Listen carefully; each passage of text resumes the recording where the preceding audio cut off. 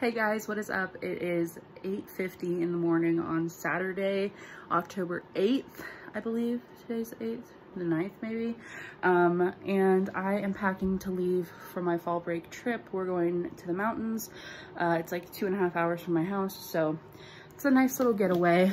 The two books that I am bringing with me this weekend are Frankenstein by Mary Shelley, which I am 40-ish pages into, and Slewfoot by Bram, which is a beautiful cover, first of all, but it is a classic witchy story. My cat just pounced on my foot, so that's fun. It's a classic witchy story of going into the woods, asking for help, a dark entity answering that plea for help. I'm really excited to read it, so I thought I would bring it with me this weekend. I'm still a little bit nasally.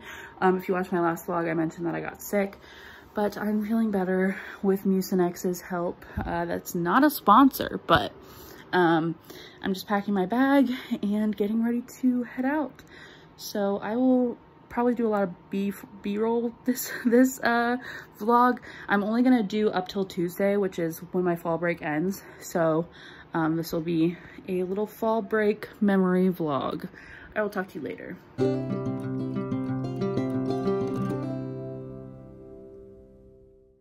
Hello friends, it is Tuesday. I don't know the actual date, but you know, it's Tuesday.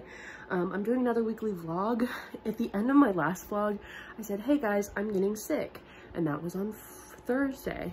And I was like, I'm gonna do a weekend vlog for my fall break because I'm going to the mountains. And I did go to the mountains, but I was incredibly sick the whole weekend. From Friday, today's Tuesday, I'm finally like a little bit better. But I pretty much laid in the hotel room the entire weekend. I have tested negative for everything that they tested for, including you know what. I don't want to say it and get this video taken down, but I did test negative for all that. They just said it was a really bad cold, so I just took a ton of Mucinex and just stayed in bed. But I did get to see some pretty leaves changing in the mountains. Anyway, so for my reading update for you guys, I did not read it all this weekend. I was just so sick and miserable and it just didn't happen. So my priorities for this week are Slewfoot by Bram. I have not even started this, but I really want to finish it this week. And I also would love to finish Frankenstein by Mary Shelley. And I'm also listening to Razorblade Tears, which I would love to finish, but I'm not sure I'm going to. I've been listening to it instead of listening to music while I drive to school, which is about 30 minutes. So that gives me about an hour in the morning of audiobook and an hour in the evening of audiobook. So that's pretty good. But yes, I just thought I'd start this vlog off. It is Tuesday, my dudes. I am going to be doing some moving stuff this week, going through things, getting rid of things. I've already done my books, which if you want to watch my book unhaul, it's there. So yes, I just thought I'd say hello, pop in, and I will talk to you guys tomorrow. Hey guys, it is Wednesday night, and I have just finished my class readings in these two books. So I updated you on my last vlog on them, so I'll do that in this one as well. So Evelyn Huas, still not sure how to pronounce that, Vile Bodies. I read 2-page, I believe like 150 tonight. So I read about 50 pages of that, and then I read about 50 more pages of Zadie Smith's NW, and I'm on page 109. So those are my two class reading books that I have for tomorrow that I needed to read today. And then I have been reading There Is No Devil by Sophie Lark. This is the second book in the, I don't know what the duology is called, but the first one is called There Is No Saints. It is a very dark romance. And when I say dark, I mean, I wouldn't recommend to a lot of people. It could be considered very traumatic for some people. So if you're interested in it, it's basically about two serial killers who kind of show off to each other, and they're in the same city, and they find this girl named Mara, and they are obsessed with her for two different reasons. One kind of is in love with her, and one kind of wants to kill her, and some bad stuff happens. I can't tell you what the second book is about because it would spoil the first book, but that is what the first book is about. But there's tons of trigger warnings for that book, some really serious trigger warnings, so look into that if you want. But I am 23% of the way into There Is No Devil, and yeah, so I'm gonna read that tonight instead of listening to Razorblade Tears, which I'm about 60% of the way through. And then my other updates, I'm gonna try and finish Pride and Prejudice this month along with Romeo and Juliet. I'm about 50% of the way through each of those. Frankenstein, I'm still on page like 47 or something. I'm gonna bring this to school with me tomorrow and read it in between my classes. And then I have not started Slewfoot, but I would like to by Friday. So that is kind of my very scattered reading update for you. That's not even all the books I'm reading right now, but those are the ones I'm kind of focusing on. So yes, I am going to lay down and read a little bit. I've watched some booktube today. I also tore the skin off my thumb and it is raw and it hurts so bad. I'm just like really having not a great time. I don't know if you can tell, but I am feeling a lot better. I still have some nasally stuff going on. I did test negative for you know what again today, so I do feel comfortable going back to school tomorrow with a mask. So yeah, that's kind of what's going on. I'm finally feeling a little bit better. And I hopefully will see my fiance tomorrow. I have not seen Mitch in like over a week and a half, which is like a long time. So hopefully I can go over there and see him tomorrow. So I'm going to get to reading and sleeping, and I will check in with you guys tomorrow, which is my first day back from fall break, which I was sick the whole time. So Thursday, here we come. Okay, I know this isn't a reading update. I also just changed shirts because I had a stain on the last one. Also, my hair is like fading in one place. Why do I have this streak? Anyway, can we just discuss? Taylor's new album comes out next week. I'm so excited. I'm claiming Vigilante Shit and Antihero. Those are the ones I'm claiming right now before listening. And I'm just so excited. If you're a Swiftie, let me know. Let's be besties. And yeah, I'm wearing my folklore t-shirt crop top thing and I'm getting ready to go. I just wanted to check in and like, hey guys, what is up? You can see me in the mirror back there. I thought I would, hello. It is now Thursday. I just got home from school and I'm about to head over to my fiance's house. Mitch, I'm just gonna refer to him as Mitch from now on. If you know, you know. This is Loki, if you haven't met him yet. Say hi, Loki.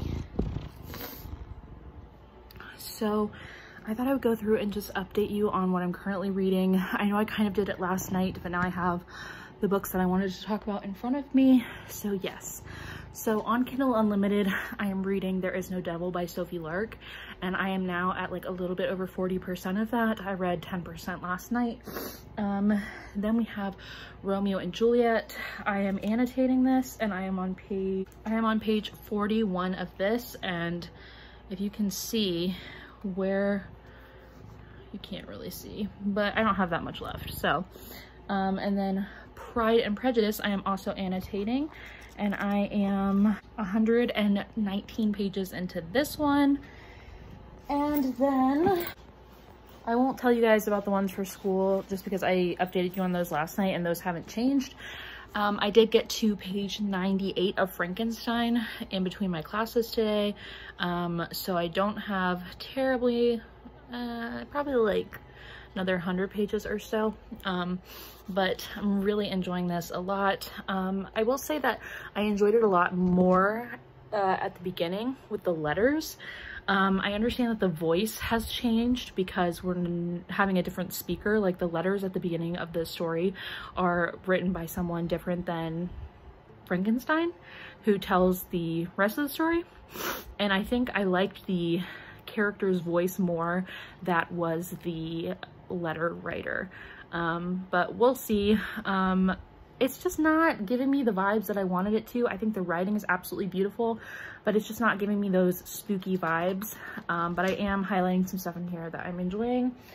And finally, Razorblade Tears. I was literally looking for my phone and I'm literally talking to my phone right now.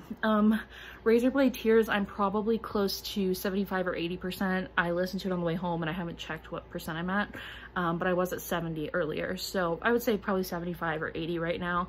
I have 2 hours left of the audiobook.